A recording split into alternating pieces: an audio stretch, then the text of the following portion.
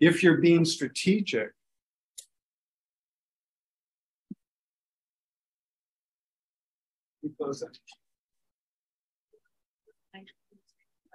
oh, okay. If you're being strategic, if you don't have all the time in the world, if you'd like to do as much as possible, as quickly as possible, it would not be crazy for you to, by the end of class today, be thinking during class, what do I want to analyze? You should be formulating a target question, and you should be imagining the kind of situation you want to look at in your analysis, because that's the big payoff of this week's worth of work. So it wouldn't be crazy to set as a target goal for the lecture is to have an idea what question you're going to be looking at, the target question, question 3. And the second thing, be great to have a sense of what kind of image, what kind of project you're looking for. Does that make sense? Okay, so that, Camila, that's the question, that's the analysis that I encourage you to be thinking about during this class, during this lecture. For the term project, you should ponder this in a larger time frame sense. So one of the reasons I want the laptop closed is I get the sense sometimes I say something and one of you will say, well, what? What did he just say? What was that? Can you say that again? That sounded important. And my reaction is, wait a minute. All of this is important. And this week, like previously, we looked at informal settlements, which is a pretty new thing. Or self-produced neighborhoods, as we call them now. This is a pretty new thing. It really kind of just emerged since the 70s. Informality, generating self-produced neighborhoods. It's a new thing. And in the future, this is the past, and this is the future. We're orienting this class towards your career space. We want you to be ready to tackle problems that people throw at you. So informality is a thing that is coming to the US. It's spreading all over the world. It is a thing. Some version of self-produced neighborhoods is in our future. We're doing it now. And Boston is one of the places we're doing it. We're also talking about race, the legacy of racial segregation in the United States. We talk about the automobile, which for some reason has been a blind spot for architects because that's not our job. We just do what society tells us to do. We reproduce the mindset of automobile dependence in everything we do. Every time we build a building anywhere beyond the reach of mass transit, we are reproducing automobile dependence that is responsible, larger than any other force, for the death of the planet. Right? So if you're looking for what causes climate change, who do we blame? We blame ourselves. We blame the architects because we reproduce that mindset in most of what we do. And that needs to change. Now we're going to the Radiant Garden City Beautiful. And on this topic, so when you get to your firms and your high-paying jobs, relatively high-paying jobs, right? When you graduate, this will be new to your boss. Your boss is an older guy. Sorry, it's the chances about high percentage likelihood. Your boss is an older white male, like me. And your older white male boss doesn't know anything about informality and could not care less. It has nothing to do with what, in his mind, has nothing to do with what the firm does. Race, also not our problem. We don't do that. Automobility, his response will be, what's wrong with the automobile? Why are you attacking me? You know, so these things are new and foreign to the power structures of the architectural profession, unless you're really lucky and you work for a firm with younger principals and younger bosses and a diversity of the hierarchy. So, but these are the kinds of things that we need to tackle moving forward. This week, Radiant City model of Corbusier, Garden City model of Ebenezer Howard, the City Beautiful movement of the Chicago World's Fair, all of these things are very well known to the current hierarchy of the architectural profession. When you show up at the job, they will say, well, you know,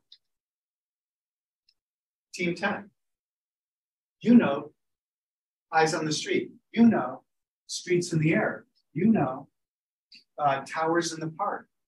The whole vocabulary of the architectural profession is infused with the ideas that we're talking about this week. And it's shocking to us and the people I work with when employers come to us and say, your graduates don't seem to know the basics of these principles. And we say, well, I don't know why that is. We teach it. We actually teach it several times throughout the curriculum. So I don't have an explanation for that. So that's one reason why. So there's a lot at stake for the program in general, for you guys to go out into the world and not just nod your head because you know about these things. But if no one else is bringing it up, you bring it up, right? You say, well, sure, in the 60s, that's what we would have done. But nowadays, don't we know better? Don't we know? And then here we go. Your one sentence, your moment of truth. You say in one sentence, you provide an alternative to what would have happened if you didn't work there. You say, how about if we do this instead? How about if we provide, and the thing we do instead of the Radiant Garden City Beautiful is we do human scale. So the punchline of this whole, really, your architectural education, but we're focusing on it this week, is we build for human scale. And why is that so radical? That sounds tough. Of course we build for human scale. Why is that radical? Someone say it and that'll count as your question. Why is it radical to build for the human scale? Yes. Historically, cities have been designed to from afar, from like an aerial view, look beautiful or magnificent, and often the human scale from the bottom. Does that make sense? Is that familiar? I could have said that, right? That's what you're thinking. What do you have? And for its side view designs, not doing that. The U.S. architects saying that not.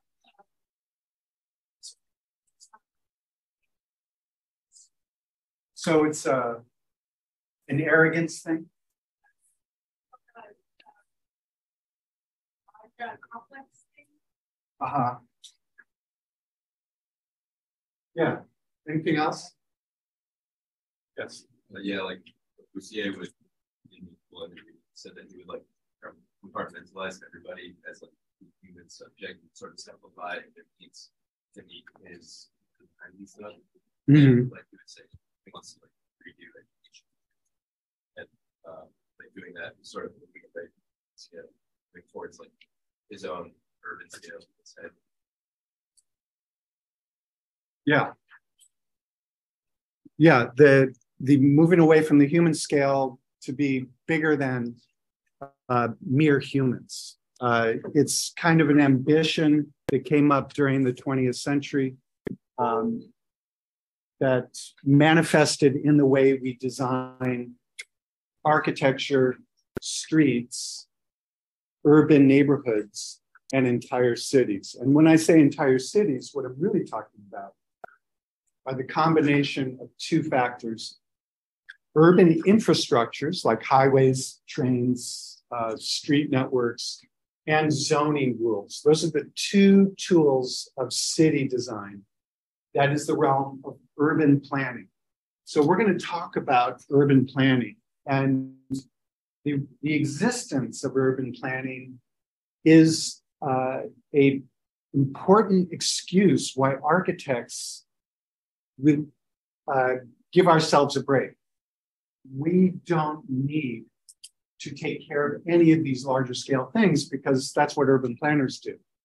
Not so fast. One of the things we're going to look at in this lecture is how did that happen? Because there was no such thing as urban planning in 1800. Urban planning was invented in this period of the late 1800s, and it was institutionalized in the 20th century. And architecture went from what it historically did, and it shrank down to something much smaller. And a few years ago, the dean of the school said, Robert, can you make a proposal for a new graduate degree program? And I said, sure, I can do that. That's what I do in my spare time. I love proposing new graduate degree programs. And then the next thing he said was, can you propose a graduate degree program in city and regional planning or urban planning? And I said, yes, of course, because that's what you're supposed to say. You always start with yes. And you don't say yes, but you say yes, and. That's a pro move. Because what I'm thinking is, what? Are you crazy? That is the problem, is urban planning. The last thing in the world I will do is propose a program in urban planning. That is the problem with the world. And it's the problem of architecture. And so I didn't say that. This is how you should approach it too. You should say yes. And I'm going to expand the idea of urban planning to move beyond the design of regional infrastructures and zoning maps to be more holistic. And that's what I said. And that's what we're doing. Long story short, we are in the midst of developing a master of urbanism. Why is it urbanism and not urban planning? Urban planning is a profession defined by the Associated Collegiate Schools of Planning, ACSP, and they define the profession of urban planning by defining the curriculum of urban planning. And the curriculum of urban planning is very much locked in place the way it was during the 20th century, with some expansion into participatory design projects, et cetera, which is very good, but it's not enough, it's too slow, and it's limited. It's based on the idea that you can't ask graduate students to study everything. You have to limit what you try to do. You have to limit it to zoning and infrastructure. And the infrastructure that we do is roads and freeways. And the zoning we do are single-use zones. And that's what we're talking about today, is how did those two tools of urban planning get us in a position, because, and this is one of the benefits of moving backwards. We look at the world with very frank and open eyes about all the problems that you are inheriting. We're saying these problems are serious. They did not come from nowhere. And by going through the history in reverse chronological order, we get to be honest and frank about how this history connects to where we are now. That's what we're doing this week. And strap in, because typically in the historic version of this course, the way it's been taught for decades and the way it's still taught in too many places, we spend a week on City Beautiful movement. And then we move forward in time and we look at the Garden Cities ideas of Ebenezer Howard and the English New Towns movement. And then we move forward in time and spend a third week on Corbusier's ideas of the radiant city. And maybe we mention at the very end, if there's time, Jane Jacobs and Jan Gehl, and this critique by James C. Scott, who's this brilliant guy, my hero. This book that he wrote, Seen Like a State, has made it into architecture school curricula.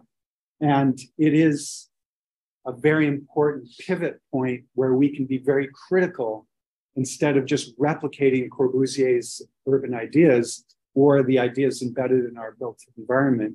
We can now take a critical look. We're given the tools by James C. Scott, by Jane Jacobs, by Jan Gehl to take a critical look at where we're at, how we got here, and what to do now. So that's what we're doing. So Caitlin, you got your question?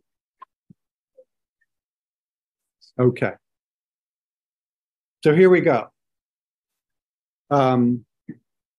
Street is architecture. Let's start locally. We know this place, right? Yes. Thank you. Wow. So we did the whole pepper spray test. Let's do a quick pepper spray test analysis of this environment. You're a woman, and your parents care about you. They gave you pepper spray when you were going off to the big city. And you're going from Ruggles Station. It's dark out, and you're going to your dorm. I don't know, maybe it's over here. So there's dorms over here. So you're going to your dorm over here. Get off at Ruggles, and where do you go? How many people go straight the shortest distance? Let's let the man answer as we men. Raise your hand if you go straight through on campus. Yeah. It's late at night, you're a woman, your parents love you, you're pepper spray, get off at Ruggles, you're going to your dorm here. Which way do you go? If I'm a woman? Yeah, you're a woman.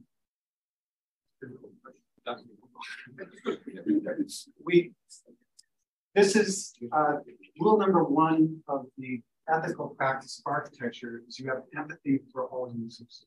I will ask you to be a homeless person. I will ask you to be a fentanyl addict. I will ask you to be an 8-year-old child. I think anyone walking near us at night needs pepper spray. I agree. So let's contradict what this said. You said you're homeless. No. We're not doing homeless now. We're doing real woman. So you're an architect, so you need to do two things. You need to, to the best of your ability, imagine what it's like to be a woman. Second thing is know that you cannot ever know what it's like to be a woman. Those two things seem contradictory, but that is the world we live in. Yes, Mike. Walk through Northeastern Campus. Why? Explain. You can get through with the escalator. All right. You don't have to go cross Annunciation Road. So, so help Mike out, man. What's the mindset, Rodrigo? It's like this. It's a lot safer, right? Yeah. Austin. It's a busier area. Right. And even if it's not busier, it seems busy, doesn't it? Yes. There's like more eyes on the street. Yes. It was designed by William Rahn in the 90s to produce an eyes on the street, to produce a series of outdoor rooms. It's well lit, it's surveilled by cameras and by guards, but beyond the cameras and the guards, because cameras are useless. The guards are late. The real security comes from actual human beings occupying the place, or our ability to project and imagine that there are human beings behind some of those windows. There's lots of windows facing this entire walk through here. Lots of windows. And we can imagine that there are people behind some of those windows. Now you're a fentanyl addict and you need your next hit, right? It's a disease, okay? So don't be judging. I'm a fentanyl addict.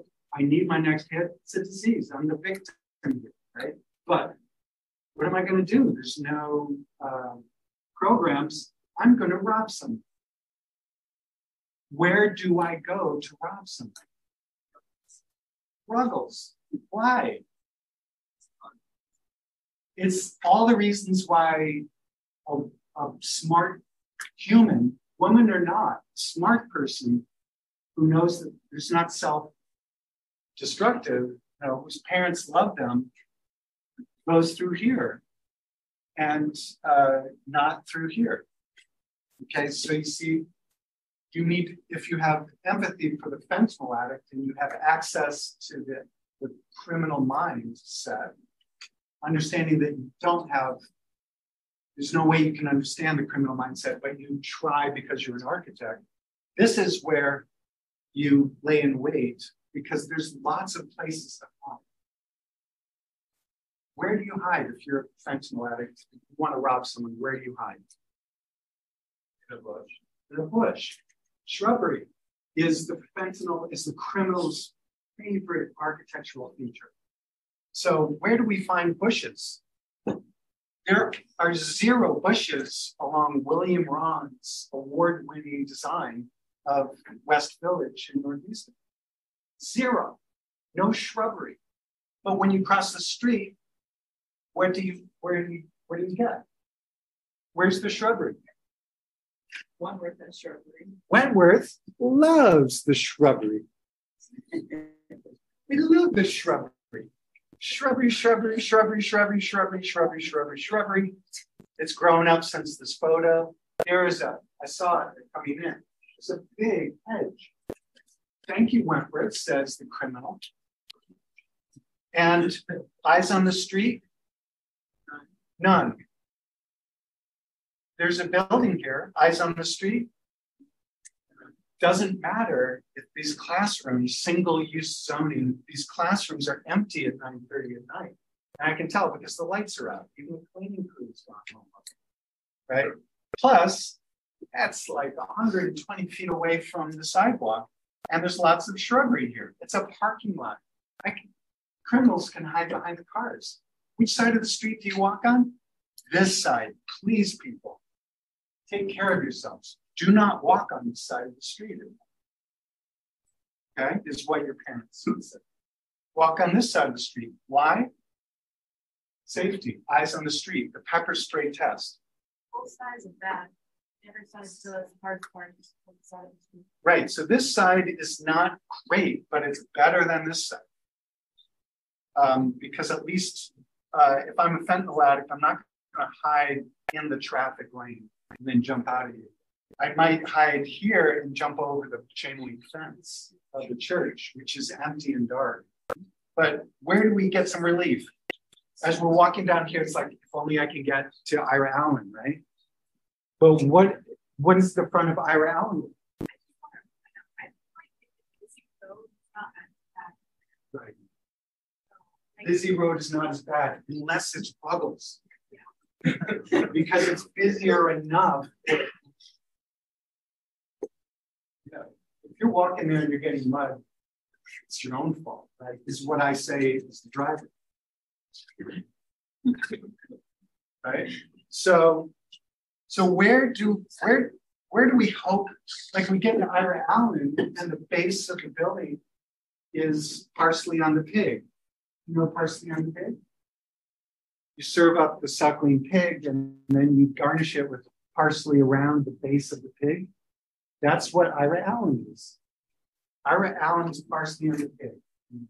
That unsightly foundation, 2 or 3 feet of foundation wall. We don't like that. So we put parsley around the base of the pig.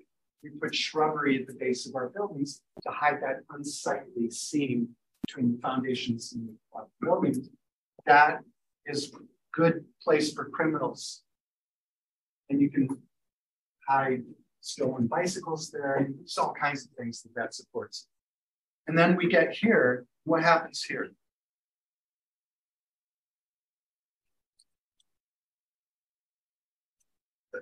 It's trees instead of shrubbery. It's trees instead of shrubbery. The only thing I can hide behind is a bench and that huge fire department connection sign next to the bench. But there's a wall of glass behind me. I'm a fentanyl addict, but I'm not an idiot. I'm not going to hide. I'm not going to try to victimize anyone here. And I know that as a young person walking here, I know I'm okay here, right? But what happens here? It's not even windows. Everything goes wrong. Chain link fence, shrubbery. They took out the chain link fence. Yeah. To their credit. Shrubbery, no windows, in concrete block. So please, nobody walk here at night, please. I beg you, don't walk here. So you see how this works? One of the first things you'll be asked to do, if you haven't been asked to do it already, is to work on a project where the architectural team is asked to design something for here or for there, or wherever there's a parking lot that they want to convert into a building, because that's what parking lots are for. It's something to do with a piece of land when you're waiting for the architectural team to finish their design for actually a building, which is the proper use of land in a place like Boston, right? So I don't know if you know the history of this, but in the 80s and 90s, administration of Wentworth was seriously looking at moving the campus out of Boston to the suburbs. They were going to do it. They were absolutely committed. They did not like being in Boston. They were suburban people. They did not like being in the city. The city was a bad place to be from a marketing point of view. Parents from the suburbs don't want to send their kids into the city, put them in harm's way. So they were going to move the campus. They were very close to succeeding. It fell apart. So they had to stay in Boston. And as a compromise, they took one of the most valuable pieces of land in New England and they converted it to an almost regulation qualifying soccer field. And the reason they did that is so they could take photographs of the campus from here that emphasized the suburban qualities of the campus. So this lawn that is really strategic for criminals to victimize unwitting victims is also exactly the physical architectural form that we needed to market the campus as a suburban environment, ironically enough. Isn't that interesting? So this is very typical of the kind of situations we confront in the 21st century. Before we move on from the slide, I want to point out this. I want to plant a target question. Why? What? Why? Why would a building? Why would this building? Why would these buildings? Why would all these buildings? All of these buildings? Why would they turn at an angle to the street? Well, the shade is drawn. That's one of the few places. We're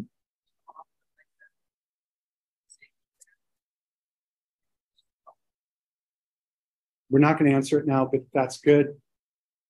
We'll keep taking bids.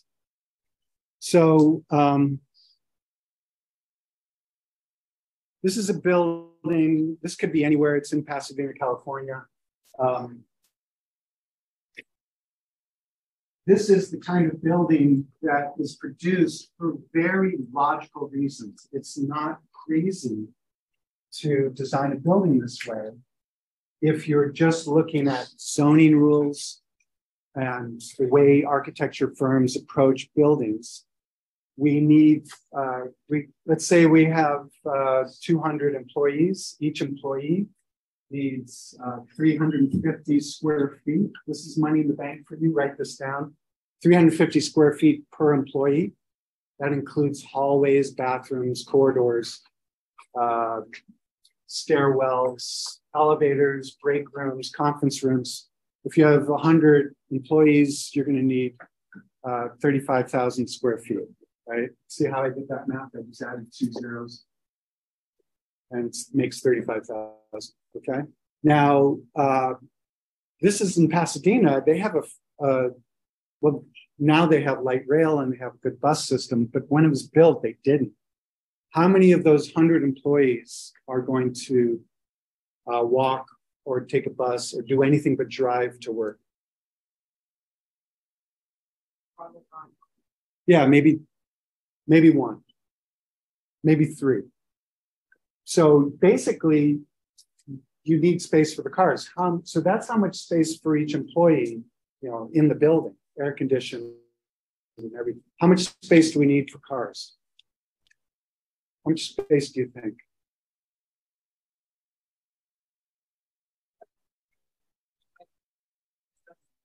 $14 feet by 8 feet is a good parking space, right? What's that? What's the math of that? Let's say it's 15 by 10. Or 8 by 20 is actually what a lot of parking standards say. So 160 square feet. But wait, what about the driveway? Because we don't want to do what they do underneath the high line, which is they block, you put your car in, then the next car goes right behind it, and the third car goes behind that. And then because they want to make more money, they take that first car and they lift it up on a structure and bring the second car into that, and then they do it again. So we don't want to do that here, right? Fourth Amendment rights.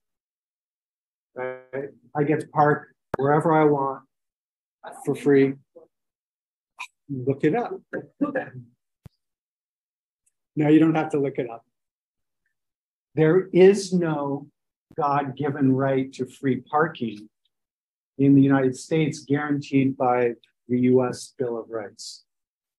We just act like it is. That's a cultural norm that we take for granted. We grow up with it and then we reproduce it. Free parking wherever you want, whenever you want, right? What is the Fourth Amendment? No quartering. Search. Right, you're not, because of the American Revolution, where British forces could come to your house and say, you need to put us up, empty your bedrooms, and we're going to sleep there, and you need to feed us, right?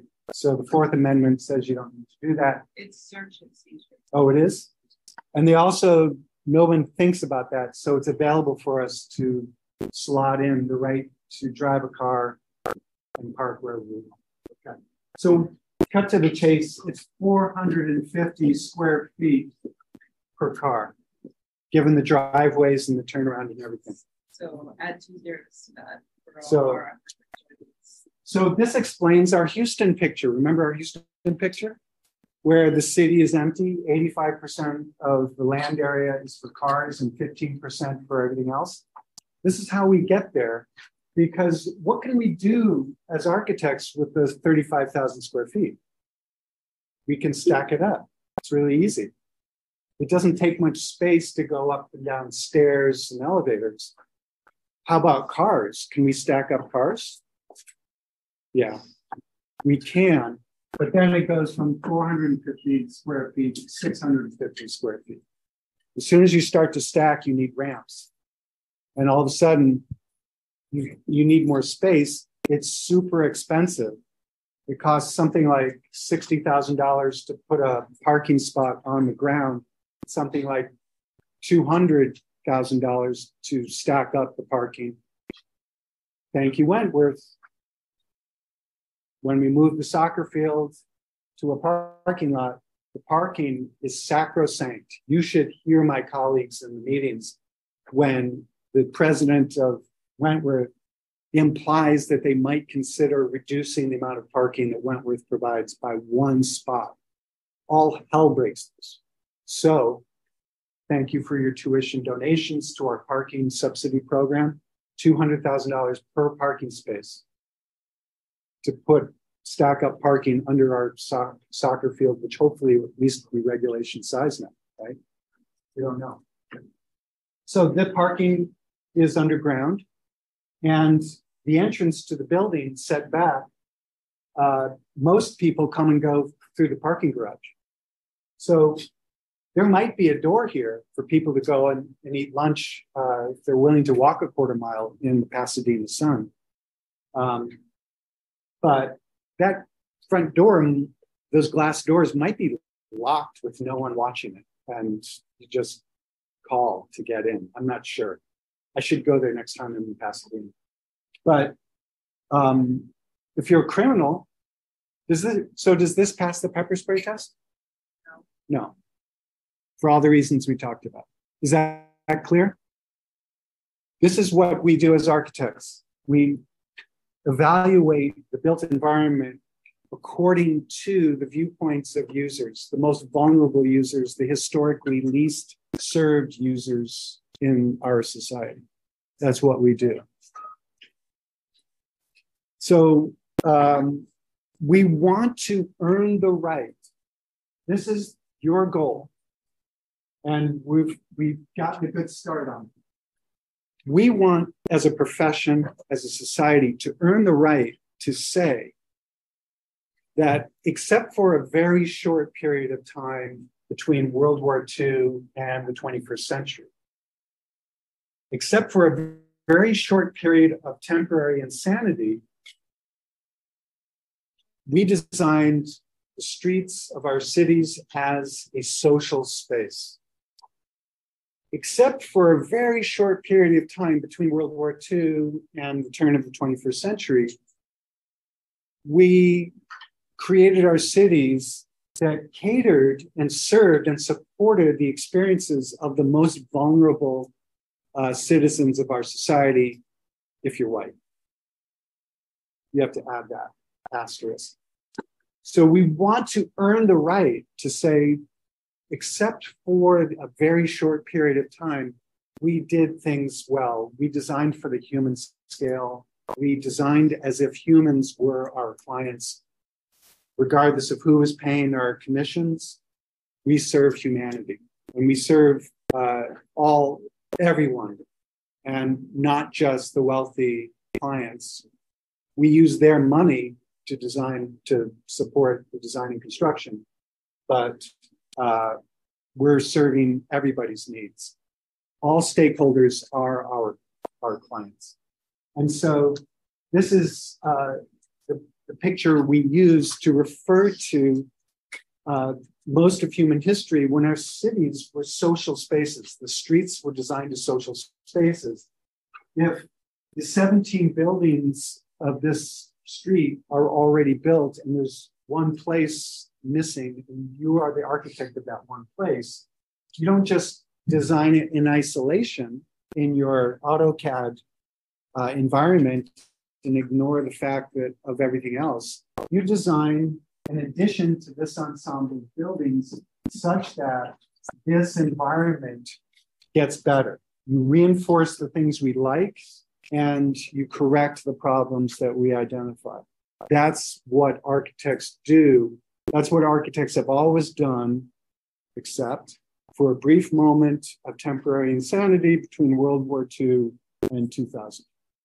And that's the goal of your generation, is to earn the right to reconnect the profession of architecture to its larger tradition and its larger ethical responsibility for designing the world, the built environment, for a more complete and holistic understanding of society. So these are classic examples of carefully designed urban environments. We study Michelangelo's Campidoglio Hill. We don't know what's going on in any of these buildings.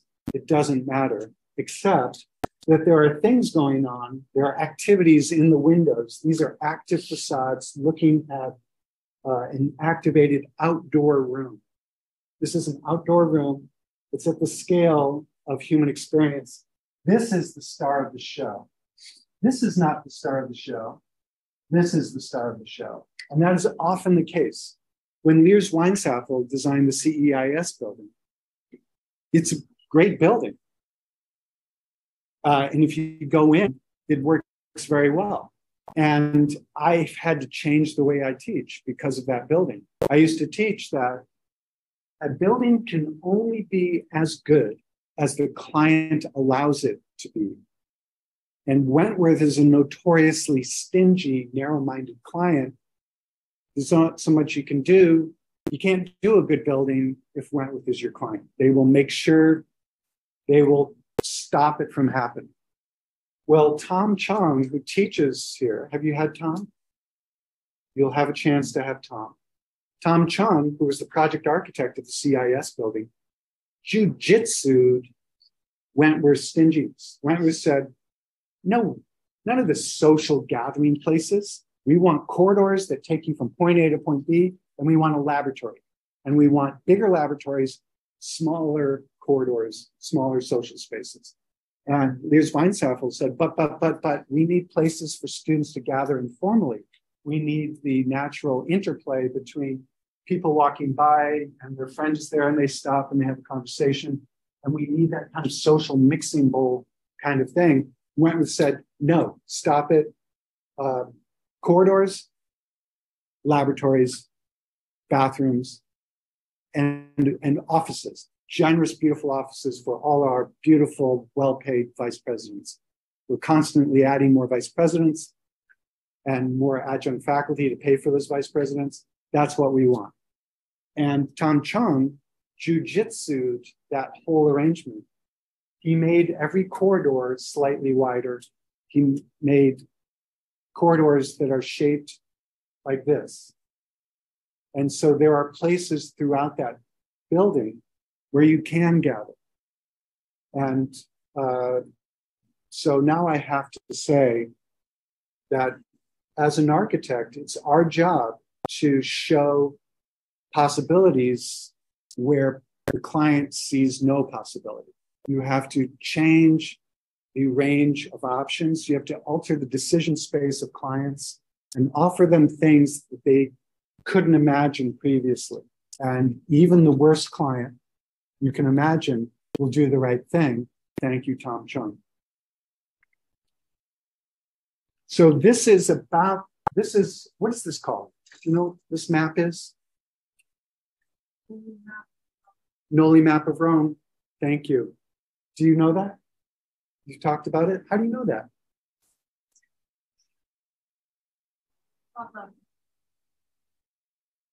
Oh, you still get points because you're willing to talk. I get so lonely up here. So the Noli map is a famous thing. What year was it? Can't remember. Thank you. So the Noli map of Rome didn't have the yellow because they didn't have yellow back then. They didn't invent yellow until later. No, it's just expensive to print. So this is a lithograph produced in 1748, I'm told. And this gets to that issue of public-private that came up on Tuesday, right? When is the public-private binary, the 1-0 yes/no public-private, when is that wrong? When there's such a thing as semi-public, semi-private, all of the gradients, the shades of gray of all of the public and private. These are the interior public spaces. A lot of them are churches. What's this building here? The Pantheon. How did you know? This is the Pantheon. Remember the Pantheon? So this is Rome, Pantheon. These are the public spaces that are interior. It's like the shopping mall of the 18th century. And so this is a way of depicting the urban fabric. Depict the urban fabric as if it's architecture is a central theme of what we teach in studio now. The Noli map is not just a figure ground. You've heard the term figure ground drawing? So a Noli map is an extension of figure ground drawing. it depicts the interior, accessible interior areas in this way.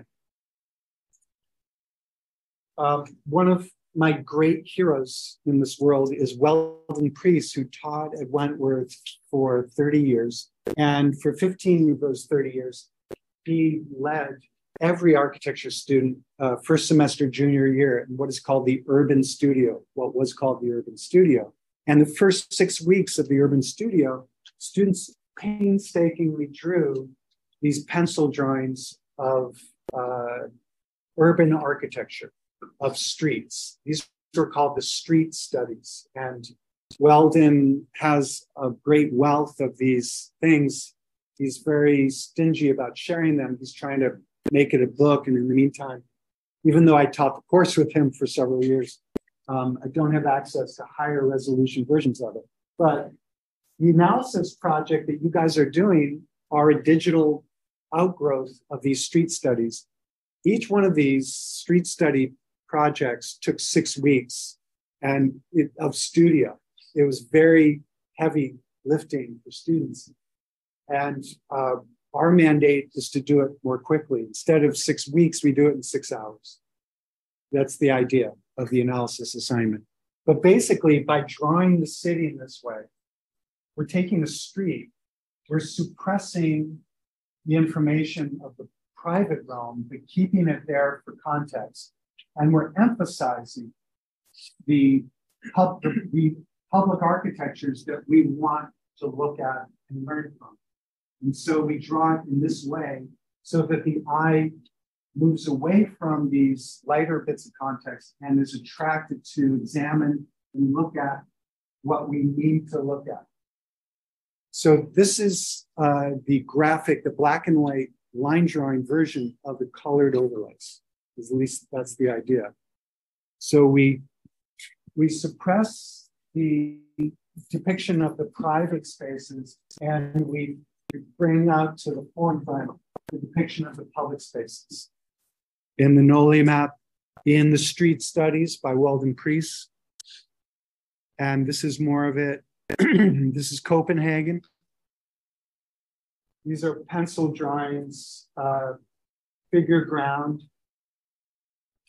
roof plans, oblique aerial perspectives. These are the type of views we use in our analysis work. And a ground plane Noli map depiction of the public realm. And then the same thing in an urban section. A figure ground depiction of the expansion of the city of Copenhagen.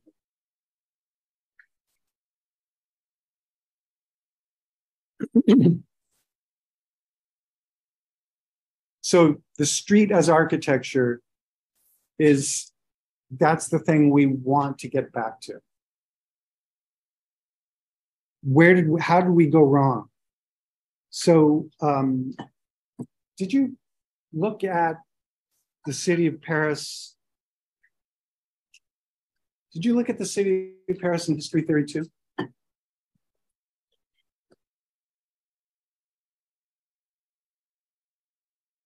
I see a nodding head, yes. 2 nodding heads, yes. That's a yes or no? It's a yes. How many people did not look at the streets of Paris in History 32? You did? Do you remember this? And was I the teacher? Was that the teacher?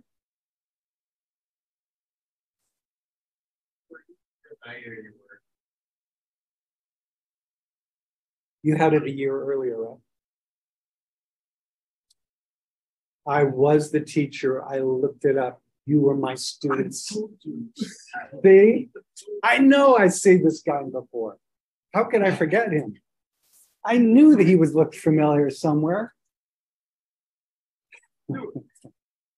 So because I was the teacher and you were the students, and because these are the slides I showed you, we can go quickly through this. Right? Remember the 7 reasons Haussmann's transformation of Paris? Remember it? Remember it? Thank you. So these are the 7 reasons.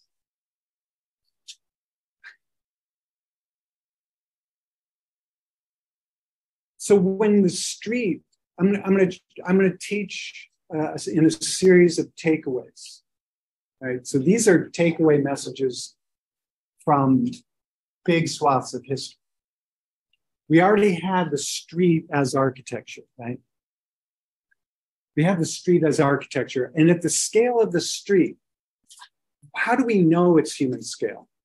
What are the scale of the five senses? And what are the other senses we have? How do we experience the world?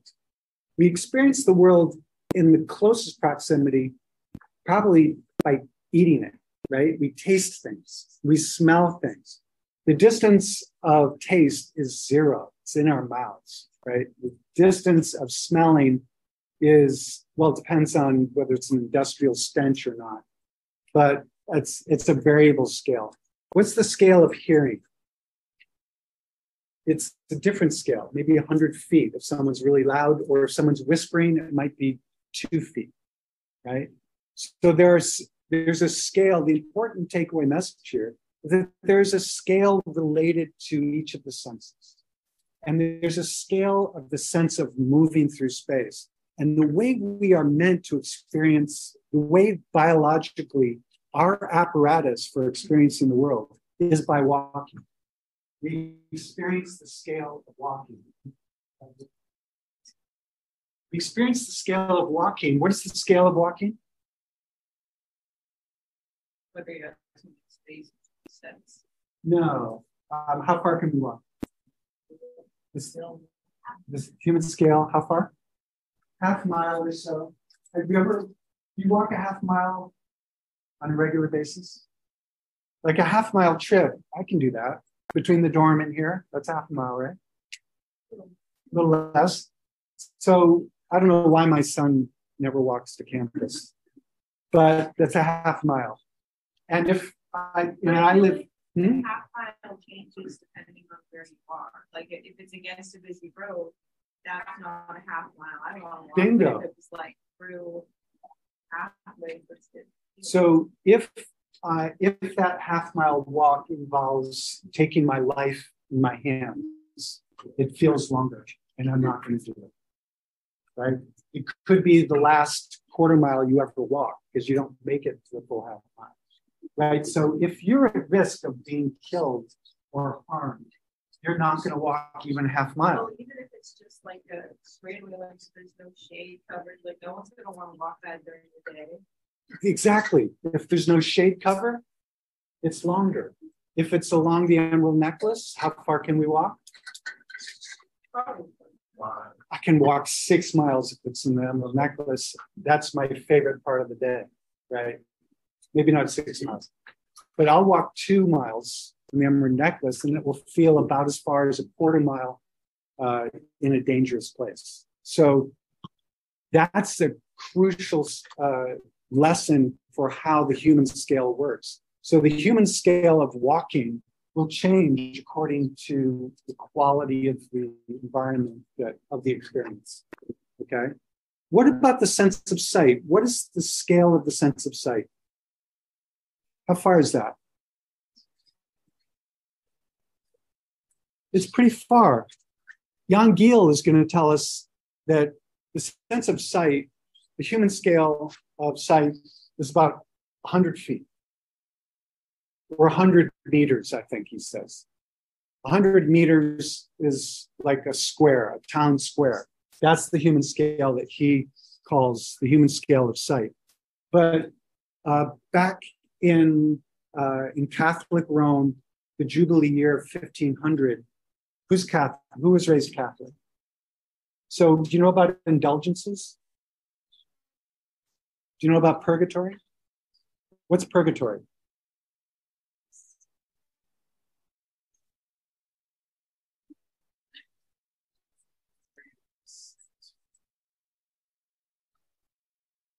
So we die, we go to purgatory. Okay, I'm yes, Kate. You're waiting to know where you're going. Mm-hmm. The other one is where you limbo. It's limbo. Yeah. Yeah. Purgatory is where we go when we die. And according to the Catholic Church in 1500, for most of the history of Catholicism, you can earn indulgences that would take time off of your time in purgatory. You can do that by walking the Camino to Santiago, Spain. Awesome. Very cool. You don't have to be Catholic. It's good for its own purposes, whether or not indulgences or purgatory or heaven and hell are real or not. Very cool thing to do. If you came to Rome in the Jubilee year of 1500, you got 200% bonus points of indulgences off your time in purgatory if you came to Rome and walked the pilgrimage routes between the 7 holy sites of Rome. So they published this pamphlet and they depicted each of the 7 holy sites of Rome, and they said you can walk straight from one to the other. It set up this idea of axial visual corridors. So the idea of the visual corridor of the boulevards that are at the core of the City Beautiful movement, that's where it comes from. That's a takeaway. And we see it in Haussmann's Paris. We see it in the Palace of Versailles. We see it, the transformation of Paris is all about step one, put an architectural monument at the end of the visual corridor and cut straight visual sight lines to connect it so that we have the human scale experience. We're walking down the street, turn the corner, it's like, wow, look at that. The L'Arc de Triomphe, Champs-Élysées. I have a visual corridor. It's 3 kilometers away, but I see it there and I'm walking towards it. It's a big deal. And then we talked about Garnier's Opera House. We cut these boulevards right through. Where did we cut them through? We cut them through the poor working class neighborhoods that we want to get rid of those criminals out of the city. Same as Robert Moses did with the Cross Bronx Expressway, and to make the city safe. Remember this section? We segregate vertically within the building. Servants, the piano nobile, first floor has a higher ceiling. This is one of our favorite drawings from Street Theory too, isn't it? You remember that.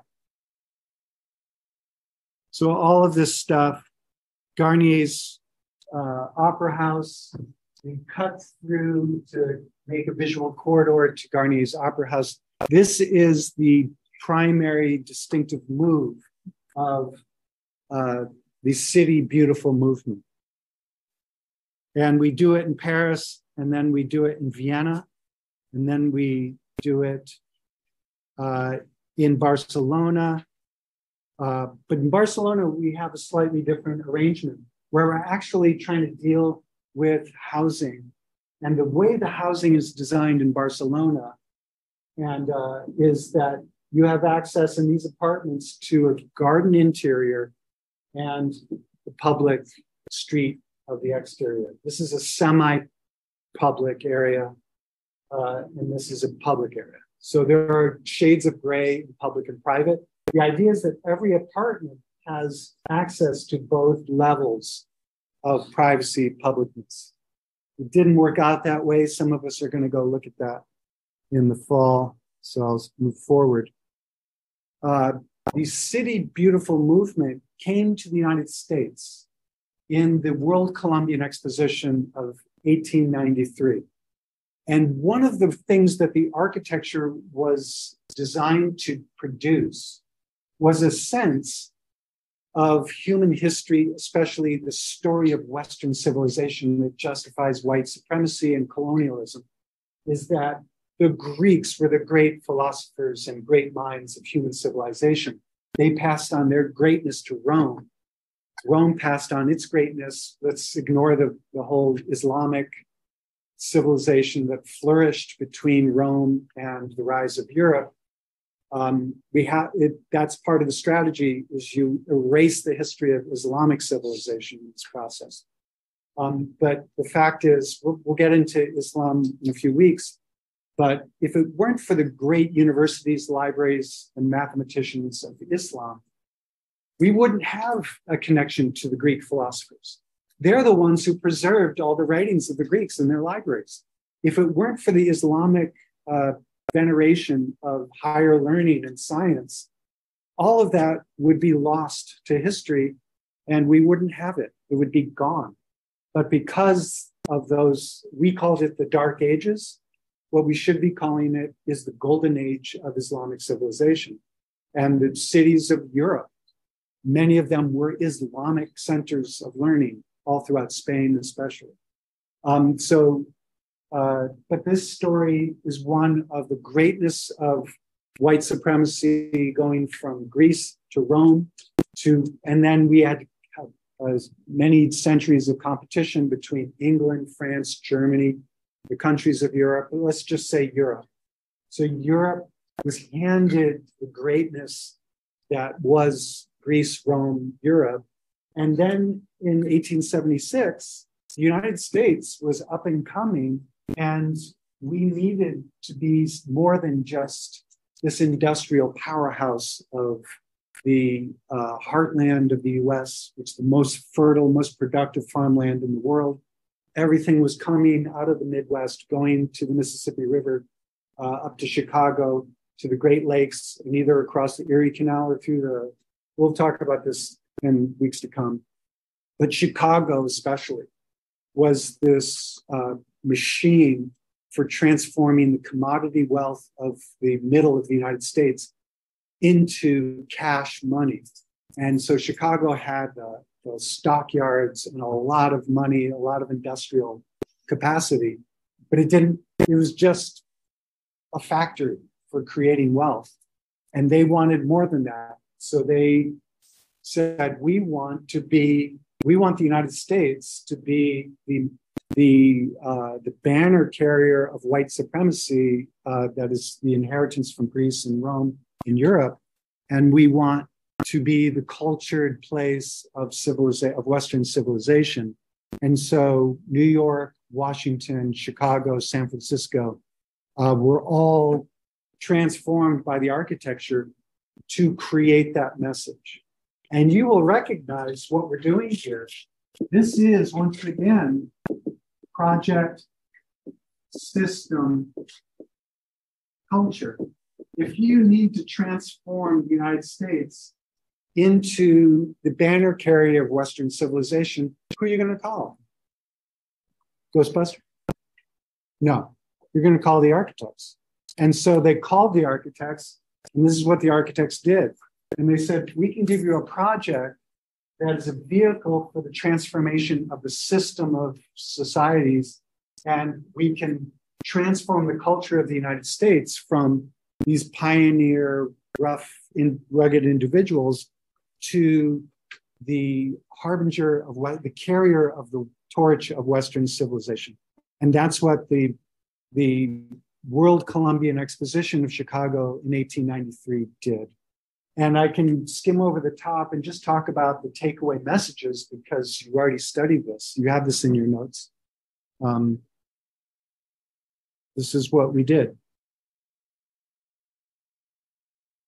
So much so that the plan of Chicago that came out of this exposition, which again used these axial boulevards and these grand monuments as tools for changing the message.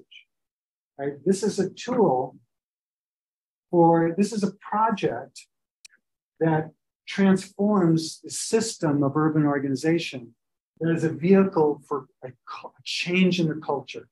United States, the city of Chicago, is the capital of Western civilization and high culture, the highest achievements of mankind. We called it mankind back then.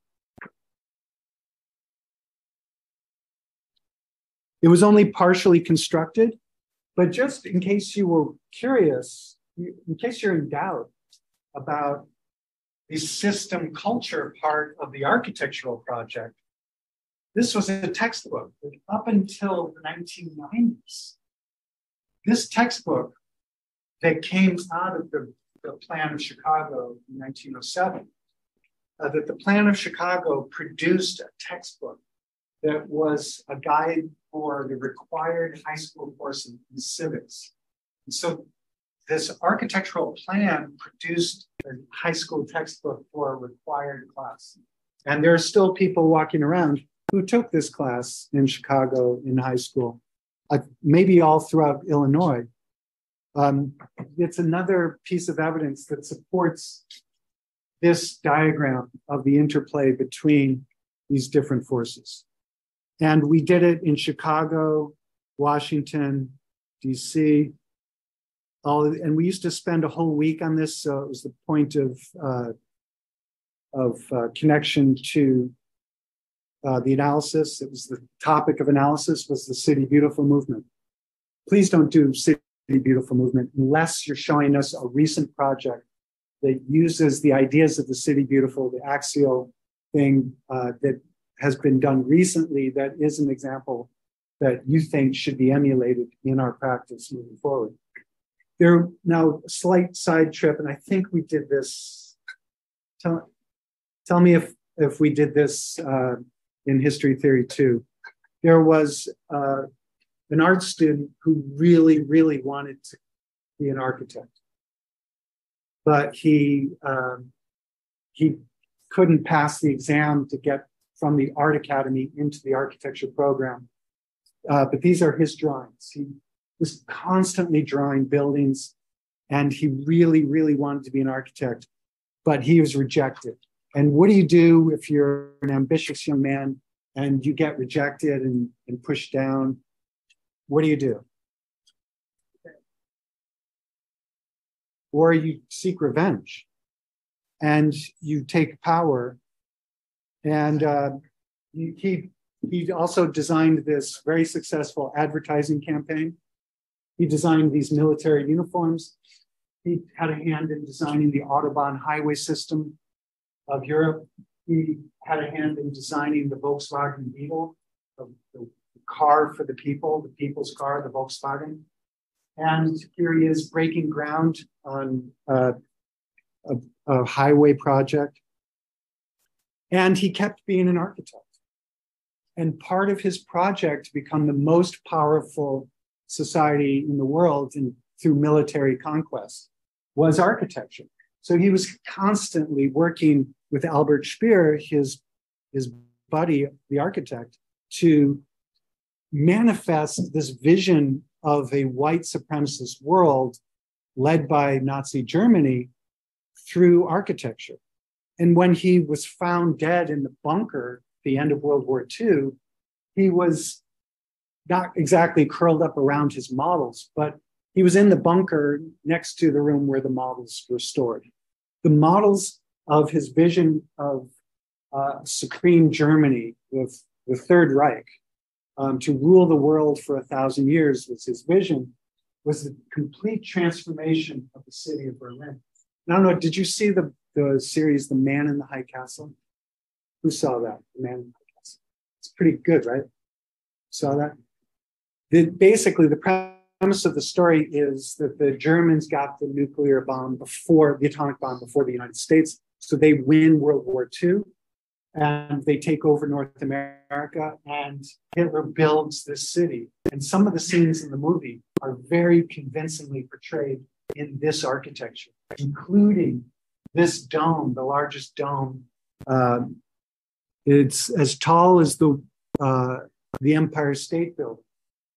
And it's basically doing the Pantheon but bigger. If you could put the Empire State Building inside this dome. And they show it in The Man in the High Castle. I don't know if I showed a video of that in the lecture I gave. But this is the architecture, and it's replicated in other projects of power. The British colonial transformation of a new capital for India. They basically took the architecture of Paris and they put it in the new capital of New Delhi. And then they decorated it with the architectural forms of Mughal India. So they decorated it with chhatris and all of those things. And we can study that in architectural history. So moving quickly through this, and you see where this is going, right? City Beautiful is here in this title.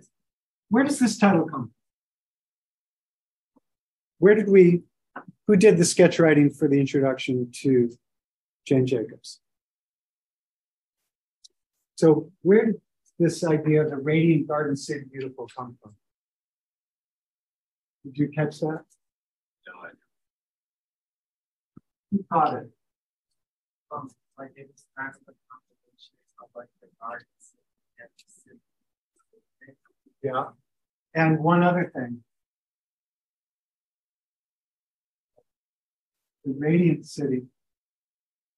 So these are three distinct movements that we used to spend 3 different weeks on. But because of Jane Jacobs' introduction, what does she call it? She's the one who coined this term. She said, you architects. She was kind of an architect herself. She worked in an architectural office, but she wasn't trained as an architect. But her sharp critique that she portrays in that introduction goes something like this: you architects, you are the slaves to the outmoded models of prior generations. You are intellectually attracted to these diagrams. You have these abstract ideas that are all about the view of the city from above, as was being said before. Thank you. That you're looking at the city as if it's a model on the table, and you're determining from this viewpoint whether things are good or not. Stop it. Stop imposing these clearly erroneous ideas about how cities work. Stop imposing it on us. I know that you like to study these, you like to study Corbusier, you like to study Ebenezer Howard, you like to study the City Beautiful movement. But wake up. Instead of looking at the world from above in these models and these diagrams as if you're in a helicopter, go down to the ground and walk through the city. Look at the city from the ground level. Experience the city at what it's like to experience the city at the human scale. Walk, don't drive at 60 miles an hour through the city. Walk through the city and judge for yourself. Don't listen to your teachers. They're just replicating the defunct models of the past. Stop it. Decide for yourself what works and doesn't work. Does that sound familiar? That's the manifesto for this course. That's the manifesto for how to do architecture in the 21st century. And her critique of what we used to do is she lumps together these things that we teach as 3 distinct schools of thought. She lumps them together into the Radiant Garden City and says, stop it. Just stop replicating this mindless model of how, this oversimplification of how cities work. So we're going through how to recognize this overly simplified model. City Beautiful movement. This would be a good time to ask questions. Garden cities. What's the idea of the garden city? We used to read this, but we can't be bothered. Yes. Is aesthetically pleasing. The garden city idea is, let's take the best of the city and the best of rural life and put it together. Let's call it the city country model, the town country. People will be attracted. This wasn't, again, there's so many things that happen that transform architecture from people who are not trained as architects. The guy who wrote this, Ebenezer Howard, was a stenographer, a court stenographer, but he was thinking about these things. He drew this diagram, he published it as a pamphlet, and it gave us, long story short, basically, it went from Garden City, which had countryside mixed in with urban centers connected with regional infrastructures and lots of open space, which is not a bad idea. He called it the Garden City. Well, it was taken and implemented more as garden towns. So some of them have town centers. We're going to look at those. But the main legacy is suburbia, which is not the best of both worlds. In a way, with the addition of the automobile, it's worse than the city and worse than the country. It's the worst of both worlds in a lot of ways. So it was built in England in the town of Letchworth. There was a series of new towns. My son just moved to a town in Maryland called Greenbelt, Maryland. That was the American version of the United States version of the Garden City or Garden Town, and it's totally automobile dependent. Pretty interesting. He has a bicycle there. We'll see how that works out. But these are the ingredients of the Garden City, Garden Town, Garden Suburb, and every city in the world had a Garden City extension, a garden suburb that was added to the outskirts. And so some of these ideas, one of the key ideas that is still, and it will be talked about where you were in the years to come, is the idea of the neighborhood unit. And with the rise of the automobile, instead of Main Street being the center of town, we have to flip everything on its head. The place where there's traffic used to be at the center of town, but because traffic is hostile to human habitation, it has to shift to the edge. And the center of town becomes the least automobile-dominated part. And that's the idea of the neighborhood unit. And so this is a walking distance. This is a half-mile radius, to put it in human scale. And so all the people who live here live within a half-mile of the civic center. And they can get there by walking comfortably. And so this is something that is still referred to in architectural practice today, or it's being referred to more and more. And today, what we have is we have wildlife corridors that allow moose and deer, instead of getting run over on the highway, they're allowed to go underneath. Yes. And then what was the differentiation between the good design and good art? Because James Jacobs argues that, like, well, this is like good designs, it's not good architecture. Like, where does that differentiation come in? Well, how would you,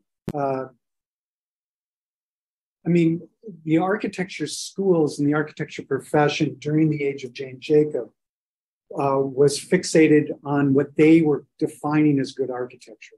But we've shifted since then, in part because of James Jacobs' critique, to bring architectural, the standards and criteria of good architectural design into alignment with what humans need. When you go into studio, that's what we're talking about.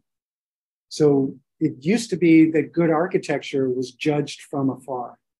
When I was in school last century, I was drawing a perspective, and my professor came up to me and said, "What are you doing? Don't draw a perspective. That's too personalized. Draw an axonometric from above."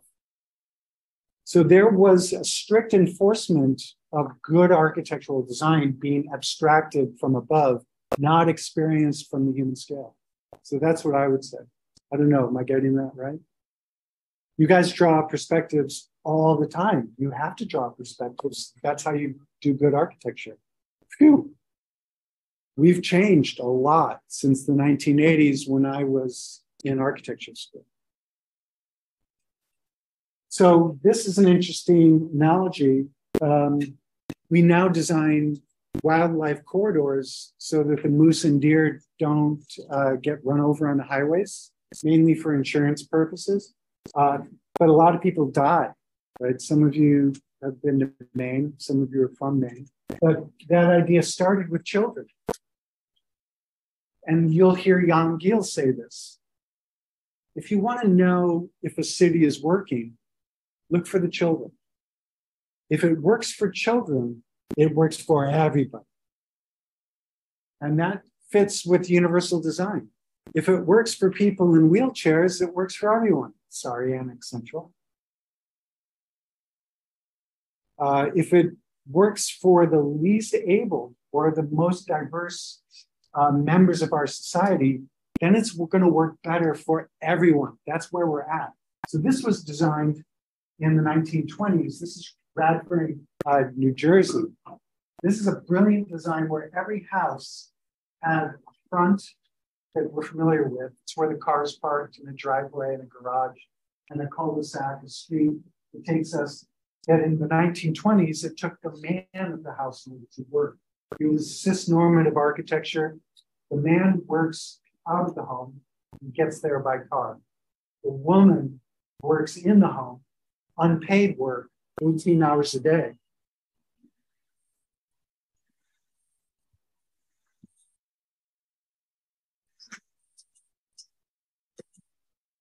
First time or not. Did you get that too? Yeah, there's an objective check. I have it on Do Not Disturb. But I'm It Not- says, not it says, Yeah, that's the government alert that's going to get out there. interesting. someone just stole that. I don't know how to weave that into the lecture, but I'm sure there's a way. Well, it doesn't work for children. Aha, there we go. Do you think any children? Thank you. Not enough eyes. Maddie, you're just stacking up these points. Are you okay with her stacking up all the points? Is that okay with you? Yeah. She's doing the work of all of you guys. Yeah. Do you think little Contana Garcia would be abducted if she were here? No. Look, where are the parents walking the kids to school to make sure they're safe? Nowhere. The built environment made it safe for them to go to school on their own. The women and children have their front of the house on the back, in what we call the back. They go out, they go to this path, and they take the path and they go to school. They don't need the parents to escort them. And this is what it looked like. There was the child and female realm, and then there was the car male realm. Cis-normative urban design. Which brings us to zoning. So zoning has a deep and long history, more recently, as an instrument of racial segregation. We pretend that racial segregation is an unintended byproduct of logical zoning designed to maintain property values, but we're just kidding ourselves. And Richard Rothstein has kind of unveiled that pretending. We can't pretend anymore. Zoning is one of the foremost instruments of US racial segregation and responsible for creating a severe discrepancy in household wealth, whether you're a white family or a non-white family. And just look around the classroom, who would be here now in this classroom with us if we had addressed that years and years ago. So it's a now issue. It's not about slavery. It's not the ancient history. It is the history of the moment now and the future. And it's a very serious thing. So you would think that with all of this understanding of the problem of zoning, that we would have gotten rid of zoning. But the fact is that in the United States, we cannot get rid of zoning. Long story short, zoning is here to stay. So what do? We create new zoning layers that dismantles old zoning layers. So this is the origin of single-use zoning. And Tony Garnier's, the son of the architect of Charles Garnier's Opera House in Paris, he really pioneered this idea of historic preservation of the old town, and then putting industry downwind from the extension of the new town. Some of this is a Garden City extension of the new town. That's where the Garden City extension would go. And we create zones, single-use zones. This leads us quickly to Corbusier's Radiant City. I think you saw this in history. This all look familiar from history theory too. The takeaway of this is that Corbusier and the International Congress of Modern Architecture, codified the rules of the 4 functions of the city. There are 4 functions of the city. What are they? Who can read the slide? I bet it's there. The 4 functions of the city. Caitlin. Dwelling. Wait, what was it? Dwelling, work, recreation, and transportation. It's really 3 zones. And then the connective tissue to get us between each one. Because you can't work where you dwell, single use zoning. And you can't recreate where you work, single use zoning. So they are long distances away from each other. And we create spaces between those dwellings. And we free up the ground plane. We replace the ugly, unhealthy fabrics of these cities with the healthy fabrics of the new Radiant City. So here's the answer to that question we posed about Alice Hayward Taylor. Why does Alice Hayward Taylor not orient towards the street infrastructure?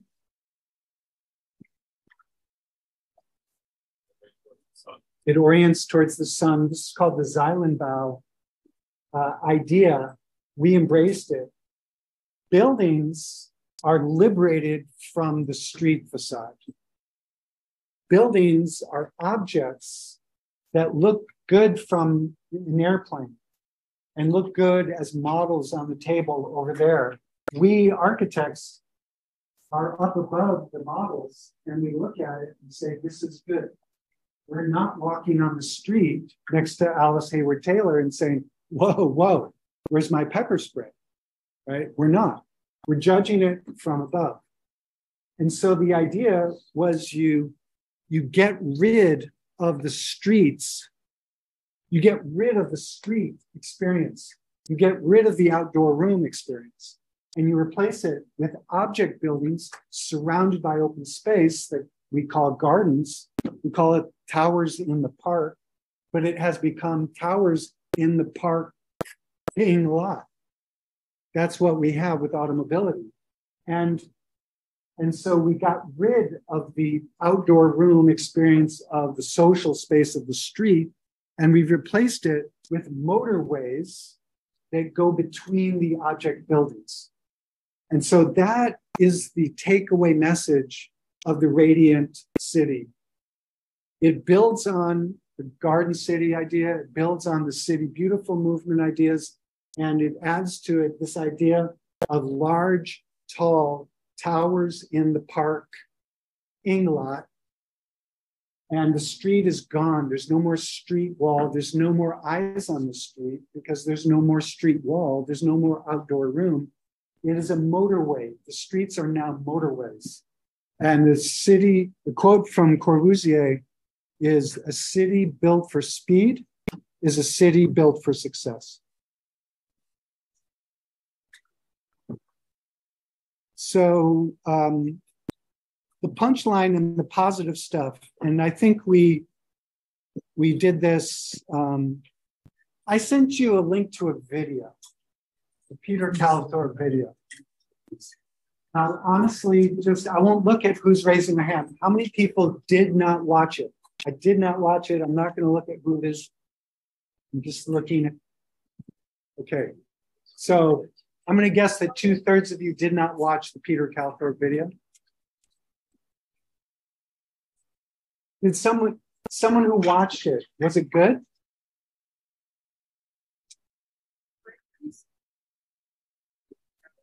To WhatsApp. To WhatsApp. I'm going to send you another one. This one is from Jan Giel. But to be able to put them on MySpace so that people watch them on laptops with a bigger screen. Okay. Or like email it. The what? The German architects bringing over to Oh, his name, the German architect during World War II. His name was what? Adolf Hitler. Young man by the name of Hitler, Adolf Hitler. Okay, so I'm going to send you a link to a movie by Jan Giel. This is the best stuff of the course in this video. Thank you, everyone.